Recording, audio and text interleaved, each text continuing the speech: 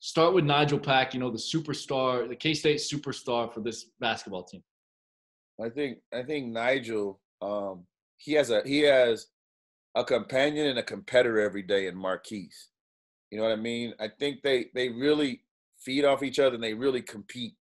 Like in all of our drill work and all of our things and our shooting, time shooting, makes, misses, they are going at it. They're trying to see who's the better shooter. And anytime when you when you are christened like you're going to be this, like everybody has done, Nigel, you got to be so careful about having a sophomore slump. And that's what we're trying to prevent him from having, because we want him to understand the target is even bigger now. People knew you were good last year, and they kind of still in the beginning didn't put that guy on you, but by the end that guy was on him, to try to stop him and try to stop what he was able to do and how he was able to help us. But I think Nigel's going to be definitely stronger. I mean, his voice will definitely be heard more, because that's something he had to work on as a point guard, being the command center and saying stuff to everybody. And it ain't always going to be nice, and it can't always be friendly. So I think that's his biggest learning curve, is the leadership side of being a sophomore. It's not your first rodeo, man. You gotta act accordingly. So, but I mean, that touch, that three, whenever he shoots it, we think it's going in. Obviously, he has to get to the free throw line. He knows that, and that's something that he's really concentrated and worked on.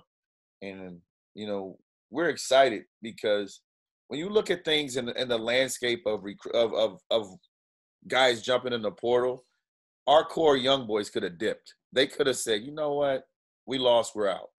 But I think they saw at the end, if we do it this way, this is what it looks like.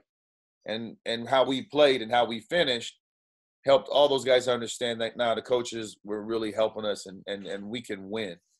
We just got to continue to be locked in how we are. So I think that credit to him, and obviously wanting to be a good player and not running from that. Does he ever talk about wanting to be like a 180 shooter? I talk to him about it all the time, and that's the thing that as he progresses, setting his own personal goals, and those goals have to other people seem unattainable, but to him, he's got to realize I have the tools to get to that. Yeah. And those are the things that we talked about. We talked about it right after the season last year about where he could get as an offensive player. You mentioned sophomore slump. You would think that they would have had a freshman slump, both Nigel and Davion Bradford, after no, preparation from the summer leading up to the season. So, it would be hard for you to believe either of these dudes could have a sophomore slump. Well, I think they both hit the wall at times as freshmen, and all freshmen do. And, what sucked for Nigel is that he hit his with COVID. Yeah. And now he's out. And then, if he hadn't got COVID, we felt we could have flipped it then. We started to turn it. The game started to get closer as Nigel got better and felt comfortable. And, I'm just excited for them to be able to be kids again, to be able to see what, K-State is about, and to see people, and to know that this is a great place and extremely supported when things are the right way. Davion Bradford, we need to deep dive, onto what he's been able to do this summer. Obviously, he had a great spring that you've spoke about before, and he had a really good freshman season for a big center in the Big 12. So how's he come along, in the summer? I think he has to learn to embrace he's a giant, and just embrace it. Embrace that you're going to be the biggest thing on the court all the time, and act accordingly. We don't want you to be a little dude. We don't want you to be the guy who gets it low and kicks it out and says that was a good pass. We want you to be the guy who gets it low and gets an and one. And I think that's his next step, is to be not a jerk or a mean player, but commanding of himself and commanding of the ball. Because he can catch anything. He has great hands. He can finish with both hands, and his feet continue to develop. as the year progressed. And, with him, it's about being in the best shape, getting as strong as possible. And he's everybody's cheerleader. So there's some innate things within him that's not normal. Sometimes big guys are the guys who are always, they get in the back and they're talking about the defense and, being that guy. He talks about everything. And he's an uplifter. If somebody's down, he'll go hug them. And I'm not going to kid you. There were times in the huddles last year where dudes were about to break down, and it didn't have anything to do with basketball. And that dude was the first guy to hug a teammate. Yeah. And here's a kid, and when you know his story, he could be the most messed up kid out of anybody, but his spirit is big time. He's a good teammate. He's a good kid, and he wants to be good. I mean, he really wants to be good. So I think as his work ethic continues to grow and get better like it has, I think the sky's the limit for him because of his size. And our ability to get him the ball will be the next thing. Is we have to find him when we see both of his numbers. Yeah, I mean, from freshman season, I saw a dude that's definitely capable of becoming that guy that you want him to be, that you just talked about. So let's move on and talk about Luke Kazuki. He had a stunning freshman season, but you guys still got him in there after he got back from his injury. And he struggled a lot to shoot the ball, but he showed you some stuff on defense. Talk about what he's looking like this summer. Well, I think the biggest thing with Luke is, when you talk about a freshman year, and in the pandemic, he had about as bad as a freshman year in the pandemic as you could possibly have. He got hurt in June, missed the whole, missed everything. Couldn't. So I think it was our second workout when we actually got together, and we were able to do stuff. Towards July, he got hurt, and he was done. Surgery, out. Yep. And so he missed so much. He missed everything, basically. And then once he got cleared, we just played him like, I think 4 or 5 days later at Texas. So you go deal with that, Luke.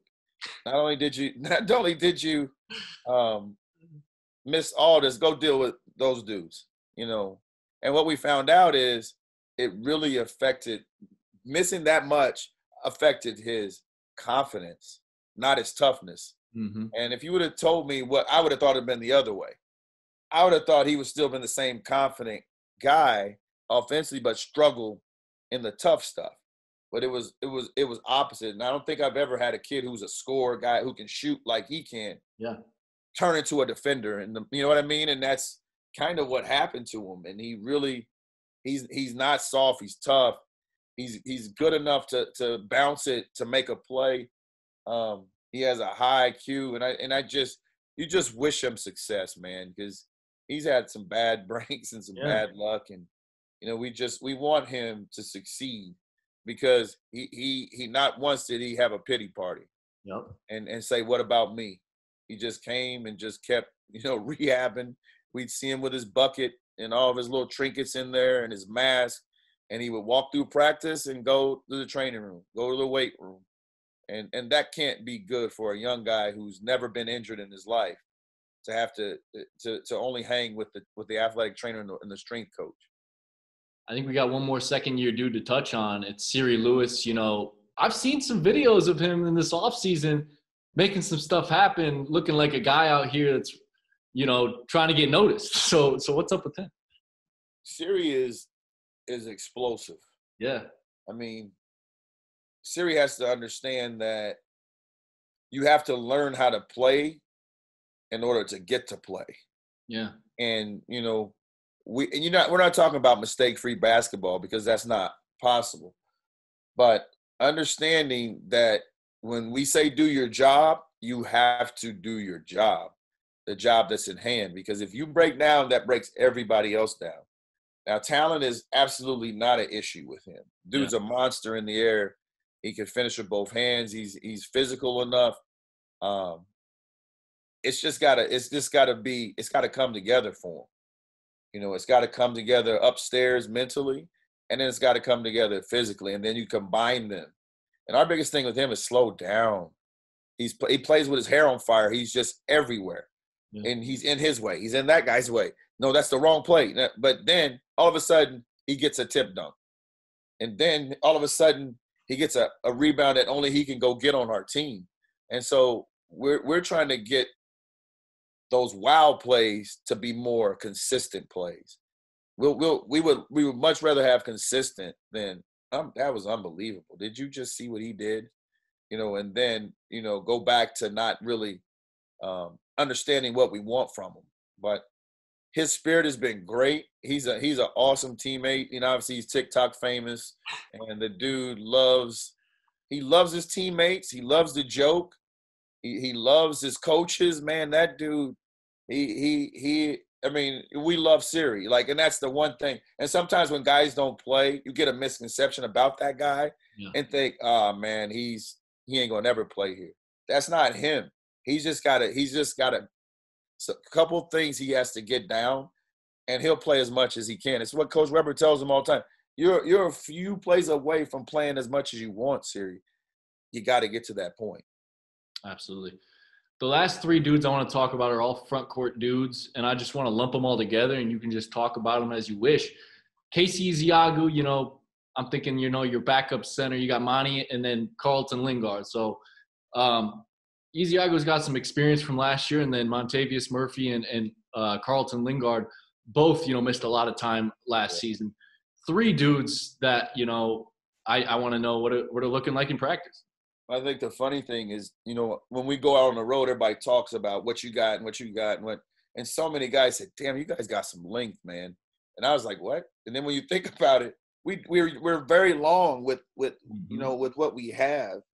And to be able to use it all at once is our next, is the next thing that we hope to happen. Obviously, Casey's back. He's actually practicing, but we're not letting him go full go.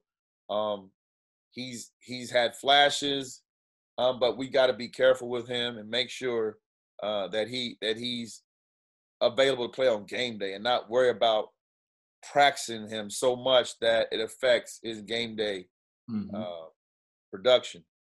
And I think that's the biggest thing for him. He's been an animal in the weight room. He looks unbelievable. He's actually strengthened that knee up to where he didn't think it could get. And if he continues to do that, then you'd be seeing a two-headed monster of him and Davion. You're going to say, look out. Like with these two guys, being able to be dominant guys for you. And obviously he what he has done, he's worked his tail off on his free throws. Like him and Davion both understand, we like, guys, you guys are hack-a-shacks right now. You guys are like, when you go to the free throw line, it's a mixed bag of what can happen. Now, Davion's had longer streaks where he's made several in a row, and he's had some confidence, but he's also posterized a guy who's going to be the number one pick, and had so much anxiety and happiness about it that he shot an air ball from the free throw, and that's just learning to calm yourself down and just relax and shoot the free throw. And I think both of those guys, have to make improvement and will make improvement on that side of it. And I just, you're excited for Casey because he's getting a chance to come back and compete. Carlton is a weapon if we can get him on the floor. He's legit 7 foot. He legit can shoot it to 30 feet. He can use both hands around the rim. He can block shots. I just think that he hasn't been healthy, and he's tried to play through some stuff, and then he had this surgery. And so now he's slowly coming back, and he's not practicing at all. Nope. So, right now we're not even practicing, but he's doing a lot of skill work. So when he does hit the ground, he'll come back with us able to ease him into it, and then, full forward push him. Montavious, it seems like Montavious showed up, and we thought he was going to be the next guy at that forward. He had a great start to his freshman year. And then, unfortunately, injuries are a part of sports. And is it fair? No. Is it fair that he's had 2 surgeries and he's been set back in between the first to the second one? But now, he understands everything. And when you have a guy that understands what you're preaching but can't get on the floor, that's a person that's miserable. And that's a person that wants to help but can't. And that's and there's a lot of uplifting with him. That hey, it's you're close, man. Just stay positive and keep working. Stay positive and keep working. That's all we're really focused with him.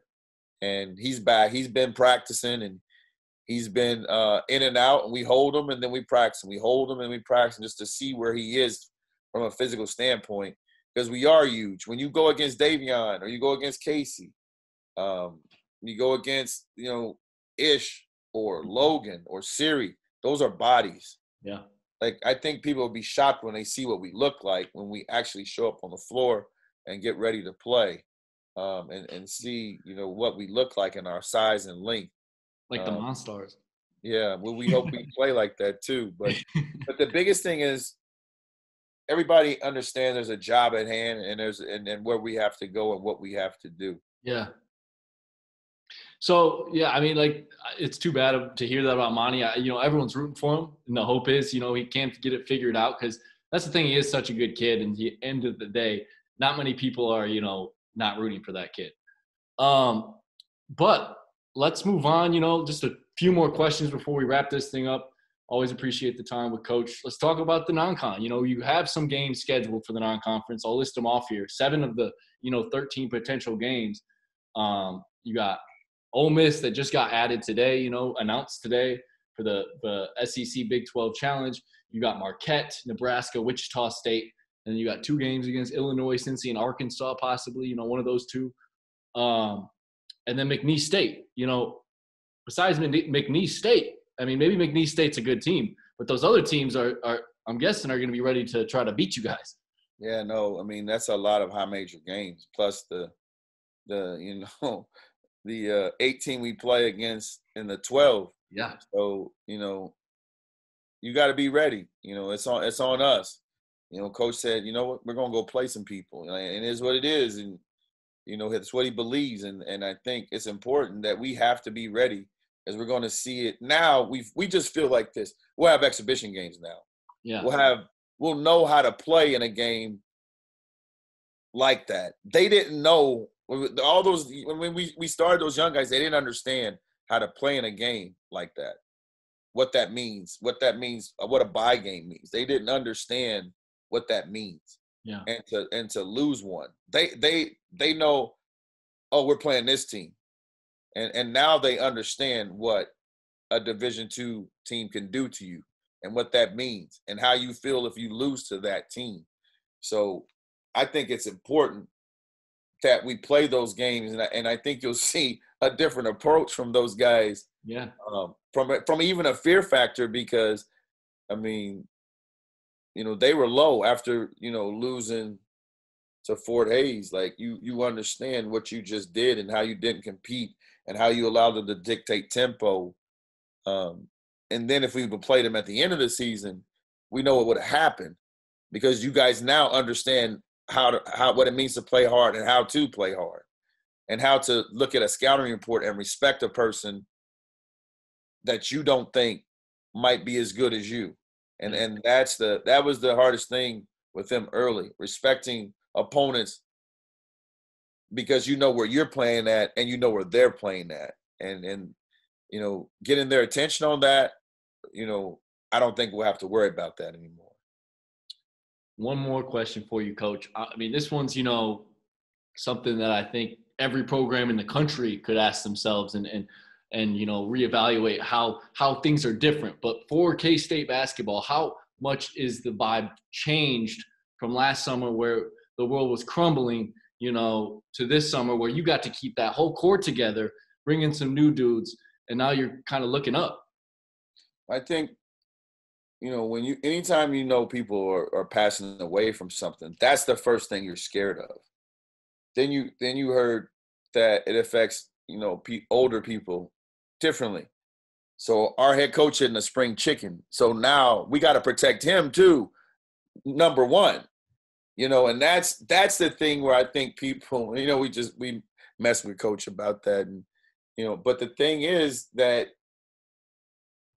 we can actually talk X and O's with a dude and not worry about being too close to him. A Mm-hmm. guy can come in my office and eat his Chick-fil-A, and we can shoot the shit right now, as opposed to they had to eat in their car before they came in the building. I mean, something that simple is unbelievable. Like, you wouldn't think that that's important, but those are the parameters. You couldn't eat anything in the building. You couldn't. A coach couldn't be with a player in his office. Wow. A coach couldn't watch film in his office with a player.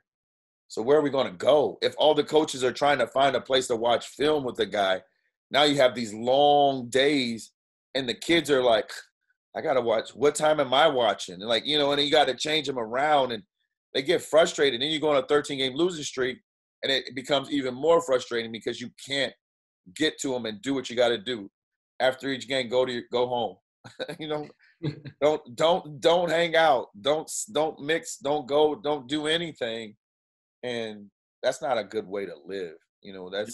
But we had to live that way to survive and to beat this thing. And I think that's the biggest difference, is that the cohesion of being around them 24/7 again, and having them come to my house and hang out, and having official visits, bring families in, have them sign autographs, Mm-hmm. which our group didn't do until April, because they weren't allowed to sign autographs. And that happened in my neighborhood, which is crazy. Jeez. And we were like, why are these guys all smiling and laughing? Like, so I just signed something I was like, what? And I was like, oh, they've never done that since they only Mike, really, you know what I mean? And it's a different thing. That's something that small, and that's a huge thing to K-State fans and K-State players, is to be after that game and get stuff signed, take a picture. That's a big thing for college basketball, period. To be able to connect with alumni and fans after the game, in Aggieville, on the street, wherever, on campus, that reconnection is happening again. And that's the thing that is exciting. Is, man, I can't wait to be in the Bill. Man, I am looking forward to. And people, I don't want to be elbow to elbow with people, man. I just want to see that ball get kicked up, that first, run back, that first bomb, that first deuce in the flats. I mean, I'm excited about that, and I want our guys to experience that. And Siri came without visiting, so he doesn't know anything about the football games. I mean, he just doesn't. It's just not. And he was like, man, nobody's in there this year. I'm like, yeah, that's because they said we couldn't have anybody. Yeah, wait till you get in Bramlage and see in there too. That's how it works. Yeah, it's how it works. And so that excitement, mm-hmm. to hear them say, Nigel Back say, man, that's how it is in there. And you're like, what are you talking about? Like, and they really don't know. Yeah, this year they're going to get so shocked. They don't know, and I'm ready for that. I mean, I miss the connection with people. I like that. I like to talk to people. I like to talk K-State hoops. I like to be around people. I like our players to be around us and the coaches, and that's who Coach Weber is. Guys are in our office 24/7. They're up there. Mm-hmm. And when you don't have to make them come up there, then you got something good. And that's where we won the spring at. We won the spring because we got that back in our family. Absolutely. So yeah, now we're in the summer, and I hope to connect with you again. Later in the summer, before that first kickoff, in the Bill, so we can touch base and see how guys are progressing through the summer. But Coach, I always appreciate the time. Coffee with Chris, always one of the better things that come through KSO. So I appreciate it. All right, thanks.